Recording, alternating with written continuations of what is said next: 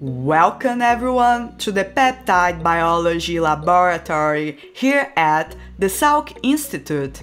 We are scientists here at the Saghatelian lab, and we study microproteins and lipids using mass spectrometry, which we will show you today. What are microproteins? Every cell in your body uses proteins for all of its functions, from making energy as ATP for our muscles to use, to digesting food in your intestines and livers. Proteins are made of smaller subunits called amino acids, and the size of the protein can range from anywhere between 10 amino acids to thousands of amino acids. As its name suggests, microproteins are proteins that are below 150 amino acids. Why are microproteins important?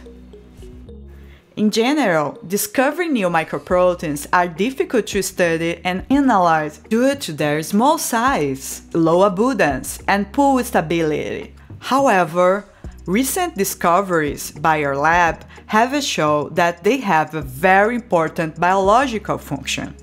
For example, one of the new microproteins that we have discovered is called serine, which is responsible for inhibiting DNA repair pathway, which is very important in understanding how DNA mutations occurs in different cancers. What are lipids? Why is it important?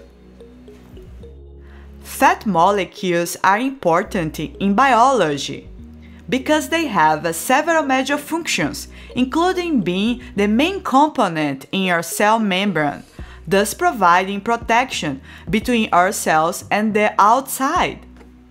Some cells secrete specific lipid molecules to the other cells to talk to each other. Now, enough about science. Let us show you around. Here is the entrance of our lab. Due to the pandemic, you can see we are taking shifts and work as far away from each other as possible. Here on your right are two chemical hoods, which we use to manipulate toxic films and materials.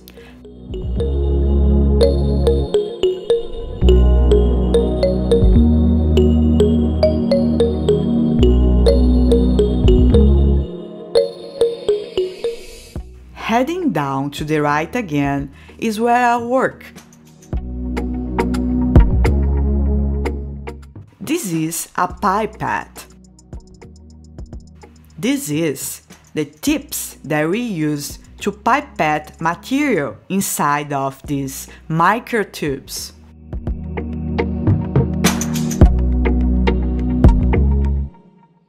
Here is the radioactive room. And he is Victor. This is Victor's bench. You can see he's running some DNA gels.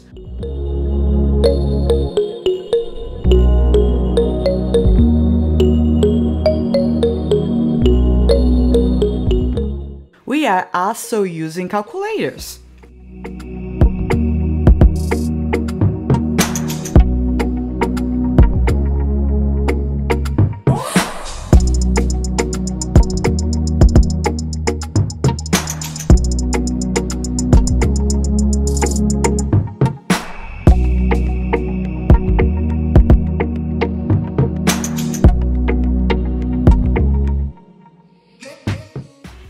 The cold room, where we store all our different reagents.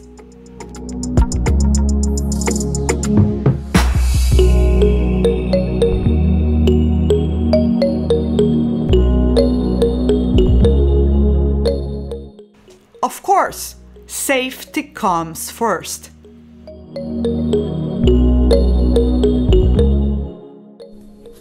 Like we mentioned in the introduction, our lab works to identify new microproteins in the cell.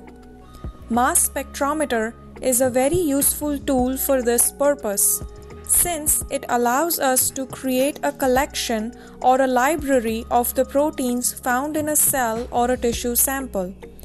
The technology to collect and analyze such information is called proteomics. Essentially, it is a list of all the proteins we can find in a particular cell and their relative abundance. This information is very important. To give you an example, the library of proteins derived from a cancer cell may contain very high level of a specific protein which is bad for the cell. By comparing the protein libraries of a normal or a healthy cell with a cancer cell, we can identify such proteins that are causing a disease. This information can help with the diagnosis of a disease and finding a potential treatment. Here is a quick experiment rundown for sample preparation for mass spectrometry analysis. First, I'm going to collect the cells and break them with a lysis buffer. It contains detergents like soap to release the proteins inside the cells into the solution. Here, using a pipette, I am rinsing the wells of the tissue culture dish to collect the sample into individual tubes. As you can see, I have a lot of samples to collect. We allow the lysis buffer to break the cells for a few minutes. We will now use a centrifuge to spin our cells solution in the tubes at a high speed. The high centrifugal force helps the enlarged unwanted cellular particles to gather at the bottom of the tube, allowing us to collect the protein solution from the top of the tube.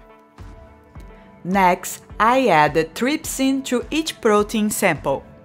Trypsin is an enzyme that digests proteins into smaller pieces. This step is very important because it makes it easier for the mass spectrometer to do its job.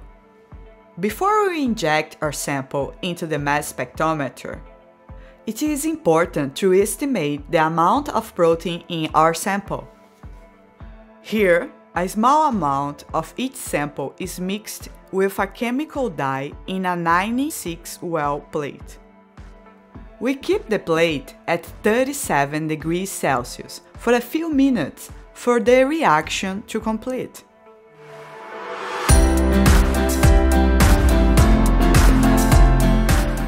As you can see, the color of the sample is now purple because the reaction between the dye and the proteins in your sample. We read the intensity of this color with a spectrophotometer, which helps us to measure the amount of protein in your sample.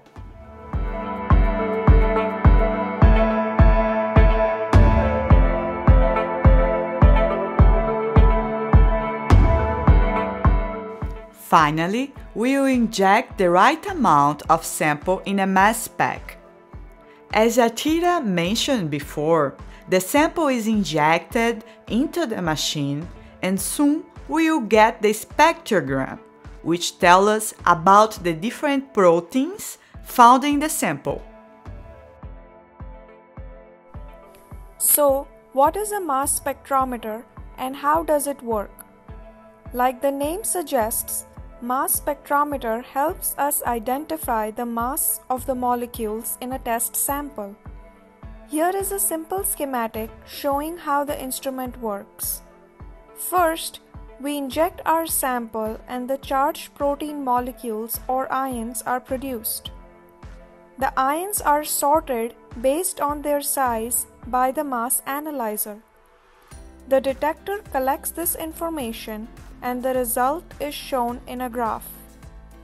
Each peak corresponds to a unique mass to charge ion, which helps us determine the identity of the protein.